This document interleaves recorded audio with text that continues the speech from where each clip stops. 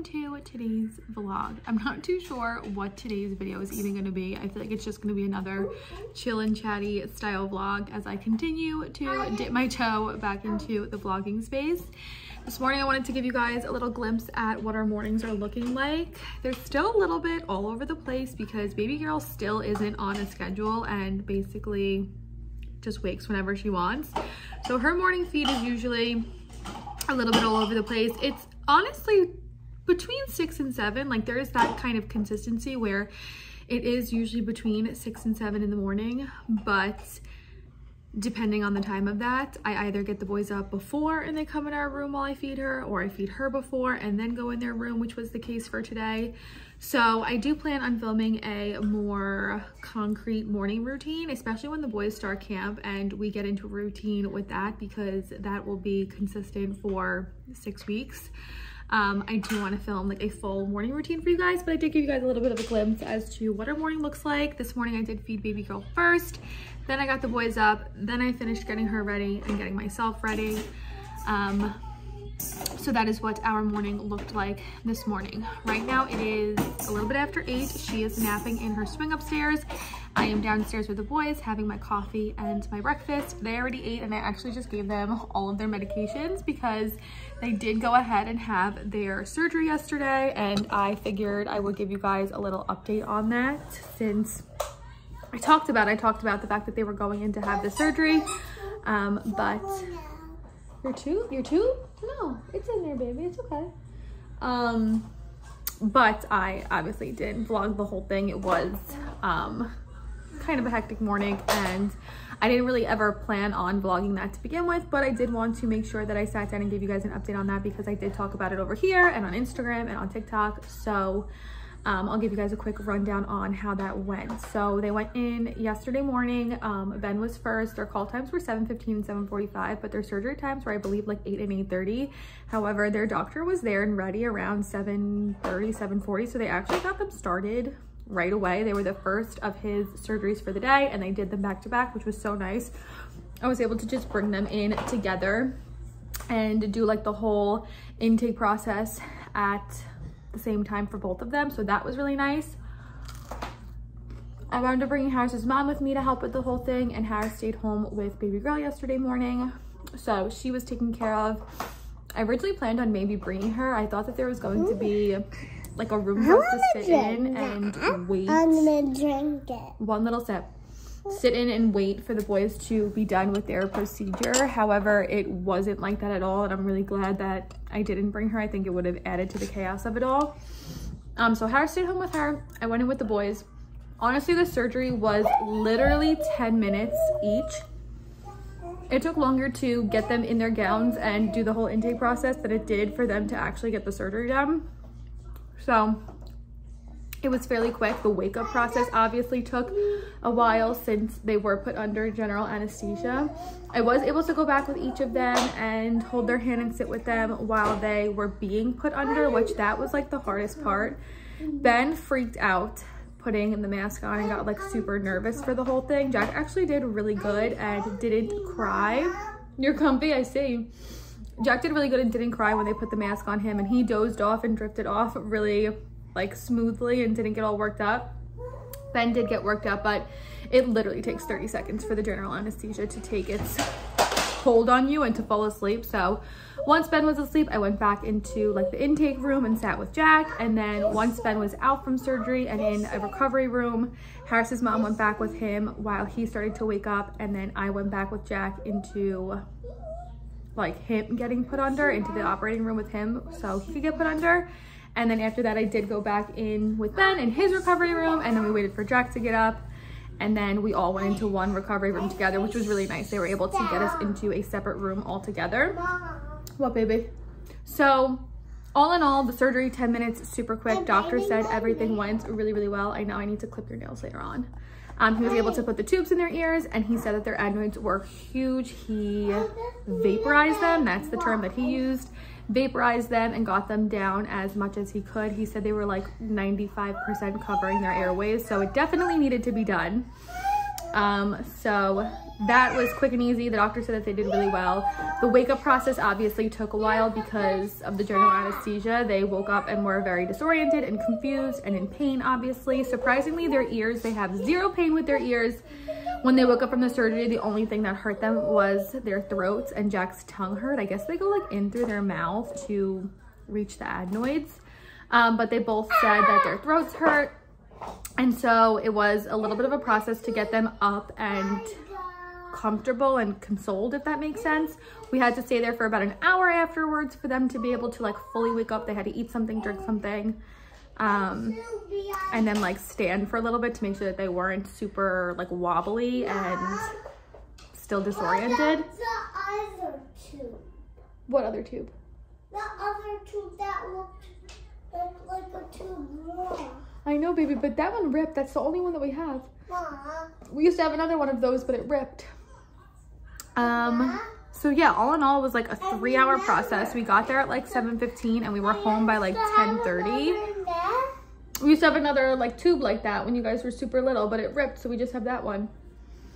And then once they got home for pain management, I just give them Tylenol. Honestly, by like noon, they were completely fine. I stayed on top of their Tylenol, and even today, they didn't say that they needed the Tylenol, but I wanted to still give it to them so that they were still comfortable all throughout the day. And now it's just the healing process. I have to put drops in their ears for the next 3 days. They have to take amoxicillin for the next week to make sure that they don't get any sort of infection. The doctor said that their breath is gonna smell from like the healing process of the adenoids, but the tubes should be fairly easy to get healed. It is crazy that I can shine my flashlight and look in their ears and literally see the tubes. I don't know how they stay in their ears. I can literally see them in there. But surgery day went really well. The boys are recovering super, super fast. He said that they have to kind of be calm and not be too active for the first week, which is definitely hard. Already yesterday they wanted to jump around and wrestle and fight each other, which I obviously tried to stop it as much as I could. It's definitely going to be hard to keep them like down and relaxed. If they're feeling really good, they're gonna just want to play how they want to play. But that is over and done with. We can check that off our list, and then we just have to go in like a month from now for him to check on everything and make sure everything is healing correctly, as long as I don't hit any bumps in the road over the next week and I don't think that they're healing incorrectly. I don't see the doctor until a month from now. So that's done with. I wanted to give you guys an update on that. As for the rest of today, it's going to be just another normal day where we sit in the house and do absolutely nothing, especially because the boys are recovering. I have some chores I want to get done, some laundry that needs to get done. I got in like a few random pieces of clothing for this summer, stuff in a size large so that it could actually fit me. I wanted to give you guys a postpartum like body update, and I'll share with you guys those pieces of clothing, and then I'll see what other kind of footage I can get throughout the day. And whatever this vlog is going to be. You guys really seem to enjoy my last one, even though it was super chatty and chill, and that's how I expect this one to go. So I hope you guys enjoyed this video just the same. But for now, while baby girl's down, I'm going to try and eat my now cold toast. I'm going to try and eat this and drink some coffee before she gets up for her next feeding, and then I will check in with you guys in a little bit.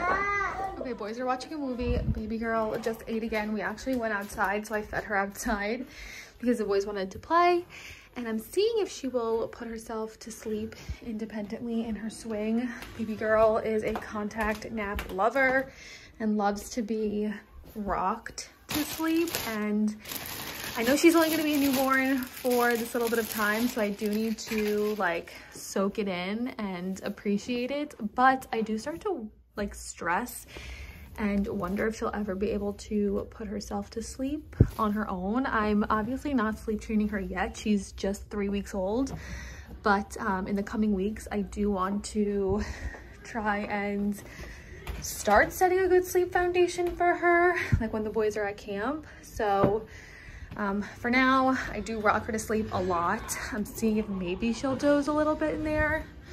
And I want to go ahead and do the laundry. I do all the kids' laundry together.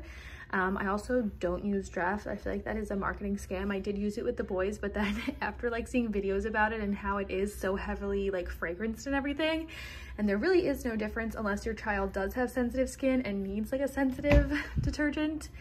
I don't use Dreft, so I just wind up doing the kids' laundry all together. It's a laundry day, so I'm gonna go ahead and throw this in and then watch baby girl and see if she'll fall asleep. If not, I'll pick her up and rock her and get her to fall asleep, And then hopefully during this nap period, I'll be able to sit and show you guys those clothes that I did get in for this summer season for myself.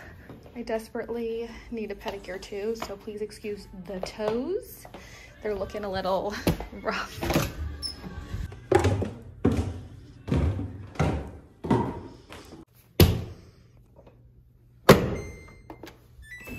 I almost just washed a clean diaper in the laundry. I have no idea why this was in the laundry basket, but thankfully I found it because that would have been a disaster. Okay, I know my hair is crazy. I'm on like 3rd or 4th day hair. Tonight I need to wash my hair, but this is just like newborn life, is not getting around to showering as often as you used to. So I understand I look insane. I did have to wind up holding baby girl and settling her, but she is asleep in her swing. So while she's asleep, I'm going to quickly run through and share with you guys some things that I got in for myself for this summer season. I just needed some like basics in a larger size since I'm in a postpartum period and have more weight on than I did last summer. I'm quickly going to give you guys a little body update. I'm officially 3 weeks postpartum and I am 20 pounds down. I actually was 20 pounds down like 48 hours after I gave birth. I weighed myself at the pediatrician's office when I was there with baby girl and I was already 20 pounds down, but I gained a total of 40 pounds this pregnancy, so I still have 20 more pounds that I need to lose, and so we're getting there. But my belly looks like this. Whoa, I still have my linea nigra. I can't remember when this went away with the boys. I honestly think I was like 5 months postpartum when I was able to exfoliate this off. So we'll have to see how long that this takes to shed. I know it does shed and you have to like exfoliate it off, but for now it still feels like it's on there. Obviously my belly button skin is a little bit looser than it was previously, and I do just have overall looser skin. I did get 4 new stretch marks with baby girl, but my stretch marks from the boys actually don't look too different than what they did pre-pregnancy. But you can see I just have like more weight on my sides. My waistline is not as thin as it was. All of this like extra like love handly weight I need to get off. And then I have a little bit extra on my tummy, a little bit extra on my legs, a little bit extra on my butt. So overall I'm just like a larger size than I was. And I didn't want to force myself into my pre-pregnancy clothes or clothes that I wore last summer and to make myself feel uncomfortable. I still want to try on all of those bathing suits that I bought for myself for postpartum. I have yet to try any of those on and see if they fit, because I did buy a bunch of bathing suits in a larger size so that I didn't feel uncomfortable this summer season. So I think I'm going to do that in a TikTok. But for what I picked up most recently from SHEIN, like I said, it's a lot of basics. So I wanted to get a few new rompers in. I love rompers, like unitards. For the summer season, I lived in my Old Navy one last summer and I believe the summer before, and that one does fit me, which is really nice. But I did get a few in from SHEIN that actually have like waist control, like tummy control, and they're more like compressive. So this is the first one. This is like a spaghetti strap one, and then I think I got in 2 like thicker strap ones. I will have everything linked down below for you guys and like SKU numbers, so if you guys are interested in any of this. These I did get in a medium because I think pre-pregnancy I would have fit in a small. So this one here also has, I don't know if you can see, like tummy control to help suck in my looser skin on my tummy. So like I said, I got a spaghetti strap one, a thicker strapped one, and I think I got the thicker strapped one in gray as well. Let me see if I can. No, I think so as well. Yeah, I did get the thicker strapped one in light gray as well. I figured might as well get some options in. So this one I think you'll be able to see a little bit better. It has like extra, just like waist control in there to help suck my body in. I also got in some like basic tanks for myself. These again have that same like stretchy workout material with some waist control in it. I do think these are going to be a little bit more cropped and not be like so much on my waist, but they do have like the extra like sucking in ability. What is that called? I think it's called something like extra compression. So I got a 3-pack, and these ones do have adjustable straps. So it comes with a white, a black, and a gray. I live in just like little tanks, even with like the sweatshorts that I have on right now. these little tanks would be perfect. And these, again, I did get in a medium because I believe pre-pregnancy I would have gotten these in a small. So I did size up everything that like I thought, like what size I would be pre-pregnancy. I just sized up one. So these I most likely would have gotten a small. So I sized up to a medium for these. I did get one more bathing suit just because I saw this one and I really liked the cut of it. And when I was shopping for postpartum, I did get a lot of one pieces, but this is a 2-piece. And again, I really just like the cut of it. It's like a larger, thicker bandeau top. I believe I got this in a medium. Yeah, so like a larger, thicker bandeau top, and then the bottoms are really thick as well. I also really like the color. So this I will try on with all of the other bathing suits that I try on. And I believe that TikTok, I think I'm gonna do it over on TikTok. Let's see, what else did I get? I got, this is, I don't even know, what is this? These are a pair of biker shorts. I just didn't know if my biker shorts pre-pregnancy would fit me, which my favorite pair is from Aerie, and those I know for sure are not going to fit me because they were tight even pre-pregnancy. I do have a pair from when I was pregnant with the boys that I've been wearing, but it is like a little bit too loose. It's not extremely comfortable. So I did get 2 biker shorts. I got this black one, which again has, what'd you find? Oh, there he is. Tummy control on the top. And it does have like the butt paneling to help your butt look really good. So I got a black pair like that. And then I did really like this tan color. This is normally not something that I would have picked up, but I thought with like a band tee, this like tan color would look really cute. And these I sized up again to a medium because I believe pre-pregnancy I would have gotten a small, and I do want these to have like the tummy control ability. So I think getting a large, it wouldn't really have had that effect. So I got a medium in the biker shorts. And then let's see, I think 2 or 3 more things. I got this workout dress. This I did try on, and unfortunately is still a little too tight, so I definitely need to lose a little bit more weight before I can fit into this workout dress. I think I got this in a large too. No, I got this in a medium. It's still just like a little bit too tight on me, so hopefully by the end of summer this workout dress will fit me. And then the last 2 things I got, this is a really pretty just like blouse that I really liked. I figured if I had any events to go to this summer, I could wear this with a pair of denim shorts, which I haven't tried any of my denim shorts on yet. I have no idea if those even fit me. I'll probably have to pick up a pair of those, but it's just a little black like chiffon tank with a really pretty bow in the back. It is a longer top, so I figured cover up the tummy. It's not like a crop top. So this I just picked up if I have any sort of event to go to this summer and I need like a quick and easy top to throw on. And then the last thing I picked up, again, the same tummy control ability. These are, I think they actually are considered shapewear, but I know a lot of people wear things like this as bodysuits. I got a 3-pack of these, and I think these I did get, oh no, I did get a medium. I thought I got some things in a large, I guess not. These I did get in a medium, and they're just like shapewear bodysuits. You can see like the tummy control there. They have nice cups on the top, adjustable straps. I figured with like linen pants, denim shorts, even like with my sweatshorts, comes with a black, a white, and a brown to help suck me in and smooth me out. And I can wear them, like I said, as a bodysuit on its own, or if I need a piece of shapewear, I can wear these underneath things if I had to. So that is everything I picked up from SHEIN for this summer season. Thank you to SHEIN for sponsoring this portion of today's video. I hear baby girl, so perfect timing. I'm gonna go downstairs and try and resettle her, and I'll check in with you guys in a little bit.